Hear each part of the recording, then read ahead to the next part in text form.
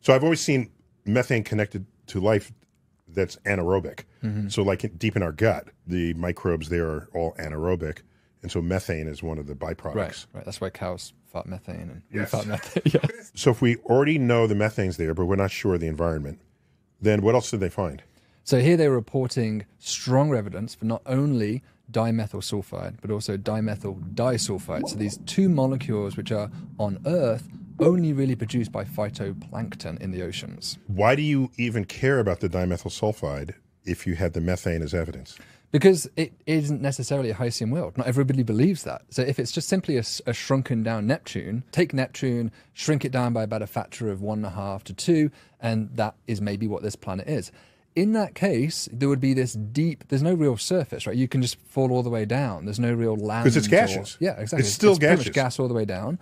And so there would be methane, ammonia, and these other gases being produced in the inside of the planet, the interior, and then they would swell up through convection currents and come up to the upper atmosphere where we could see them. So the fact we see methane is consistent with that picture.